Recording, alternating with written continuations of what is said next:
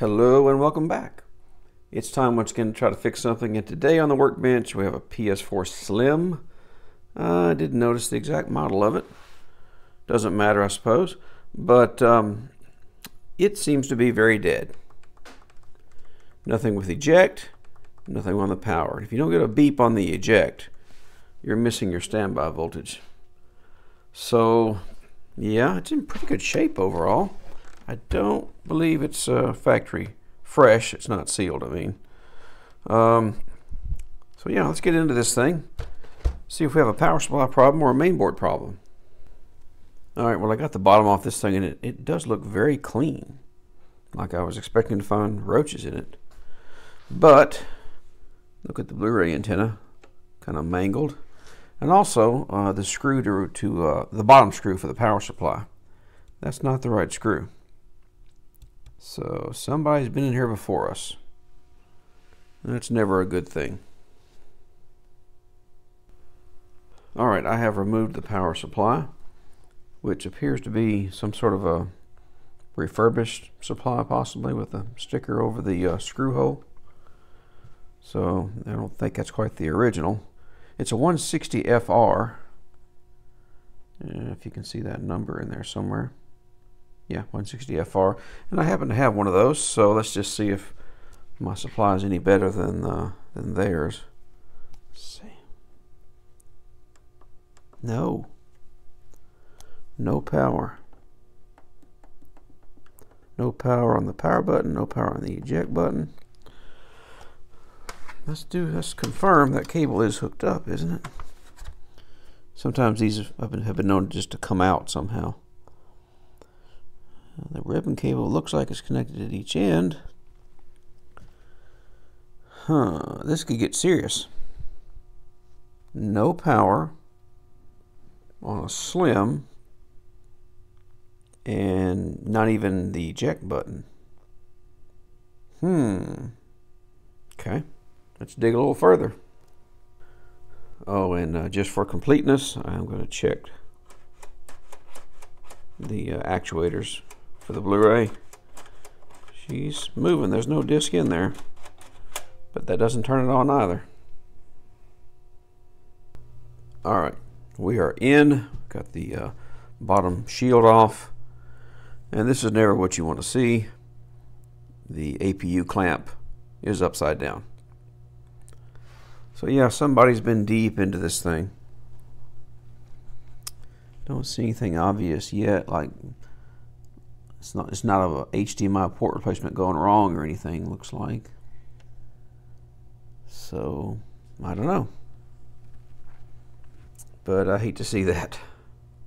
Okay, I've got the circuit board out, and we see some very fresh thermal compound there, thermal paste. So is that what they were doing? And when they did that, there's supposed to be a little threaded piece right here, which is now laying over here jammed into this mesh. And I am wondering what it was shorting against. And was it something important? Is that why we're dead right now? Let's just see. Take a look at this. So this would have been laying right in here, like so. So it would have been right here in the kind of the Renaissance area, I guess you'd call it. Right in this area. Trying to see if there's any obvious damage, because I don't doubt something was shorting. Yep, that thing of course should be right there. You know, falls out very easily. Okay. On the off chance that was it, what if we can leave it where it's supposed to be. Let's pop this board back in there and see if that's what our issue was. Alright, I've popped the main board back in there. Just hook up the minimum cables, really just the power, you know, the ribbon for the power and the LEDs. Not really concerned about the Blu-ray at the moment. I have my supply in there because I know it's good. Was that our only issue? Were we that lucky? Let's see. No. Okay. So it wasn't that simple. Darn. I just want to do a few quick checks before we take this board out and take it inside. Just wanted to confirm we do have our 4.8 standby, right, and we do have our power good signal. So I just want to see if that was being shorted to ground, you know, something shorting it out, the standby voltage totally, but that's not the case. So it's time to get it inside. We are inside of the workbench, getting ready to look at this board under the microscope.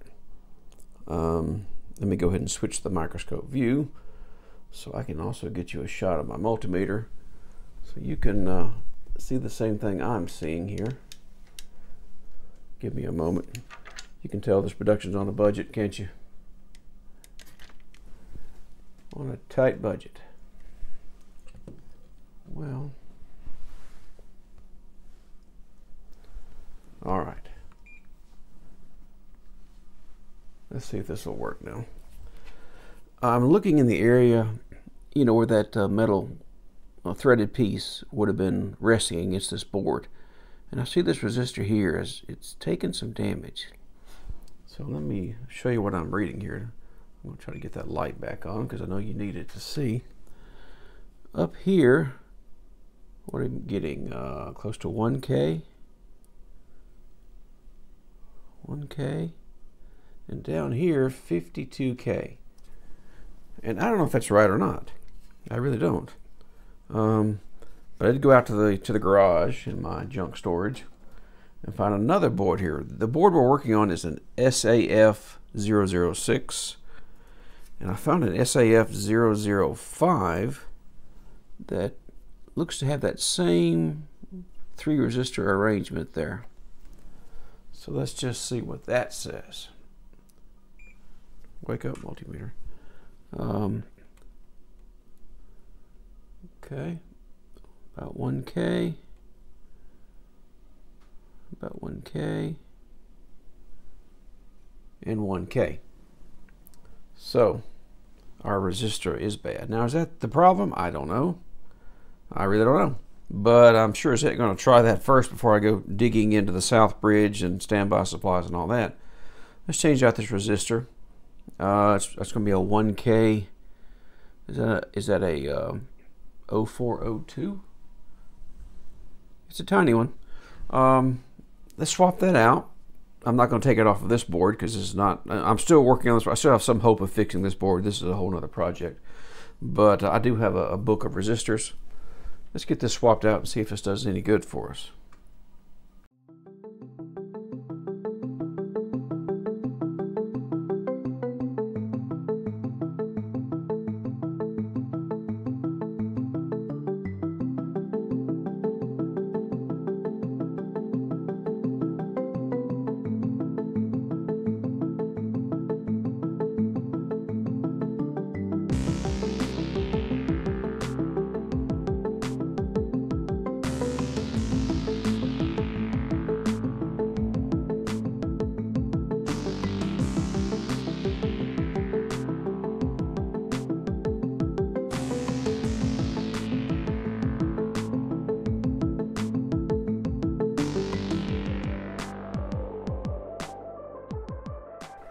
Alright, we are back out on the garage. I've got the board back in the chassis. Just kind of, well, I hadn't put the, I should probably put the clamp on there, shouldn't I?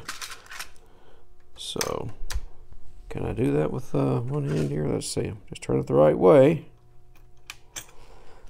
I'm wondering if this is our issue, you know, or if we're about to get down to the original problem. I'm wondering if it was dead and somebody took it apart to put more thermal compound, more thermal paste on the APU because that fixes everything, you know. And then they inadvertently left that metal piece under the circuit board. That's what I'm wondering.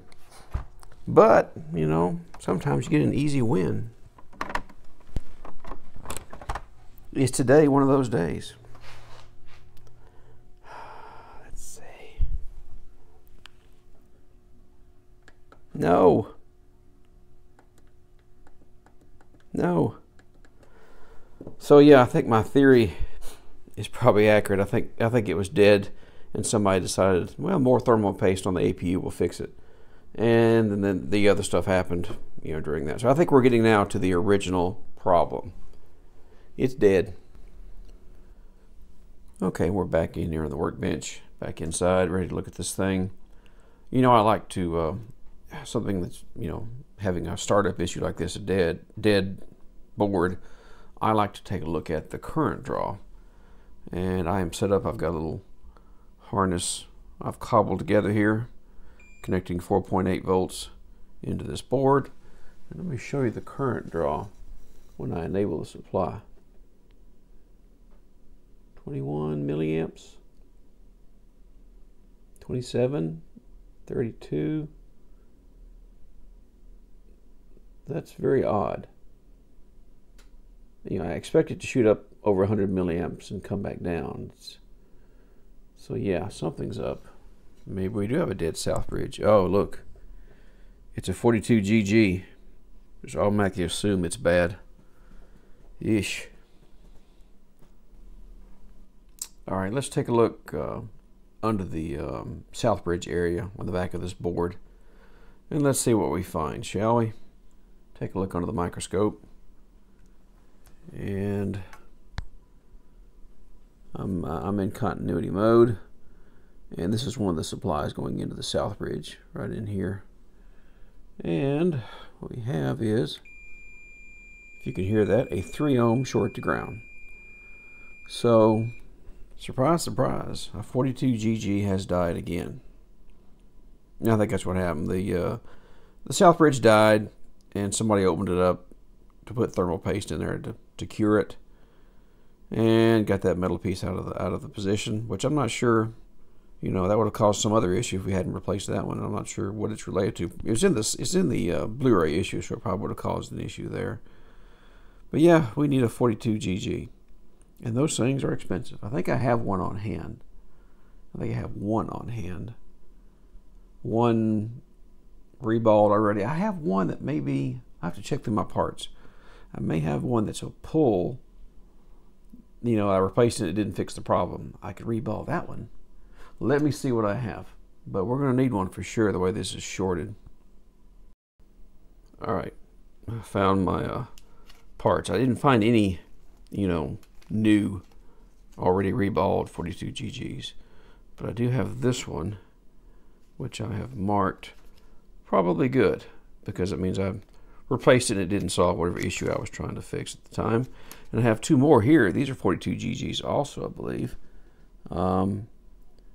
Of unknown quality, but probably good. I probably held on to them for a reason. I mean, if they're shorted, they're going in the trash. So these probably were not shorted and may very well be good. And these things are like 40 bucks each now, so I'm not gonna throw them away without at least checking for shorts or something. But I think I'll reball this one, since I was confident enough to write probably good on there whenever this was done. So we'll try this one.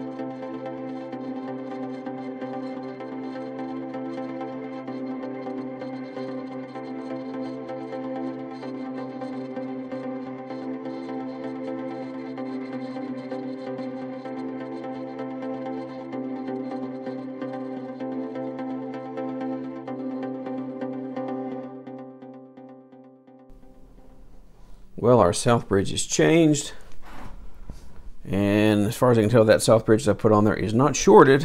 So it doesn't mean it's good, but it's not shorted, at least not in the way that the other one was. So I think I'm connected. I reconnected everything I had disconnected during troubleshooting.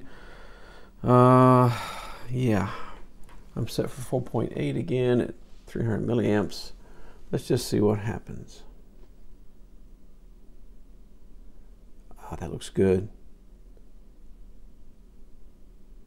I think that's good. All right, do I have laying around on my workbench a slim power button? I should be more prepared than this.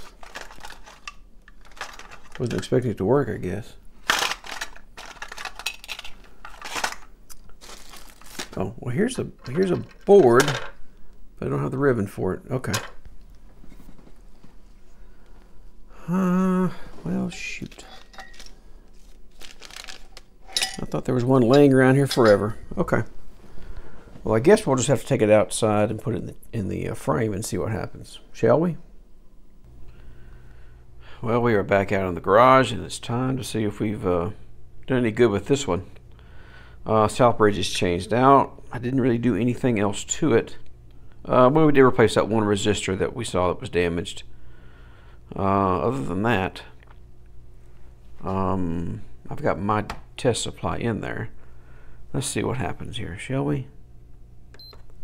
That's good. A beep, a blue light, fan spin. I do have the hard drive in it, so in theory we should get a PlayStation logo. Excellent. The CMOS battery, or I saw it called CMOS, but the CR232 battery was also dead, so I replaced that.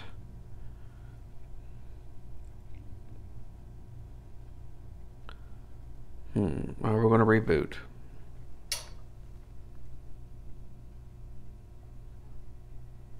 Come on.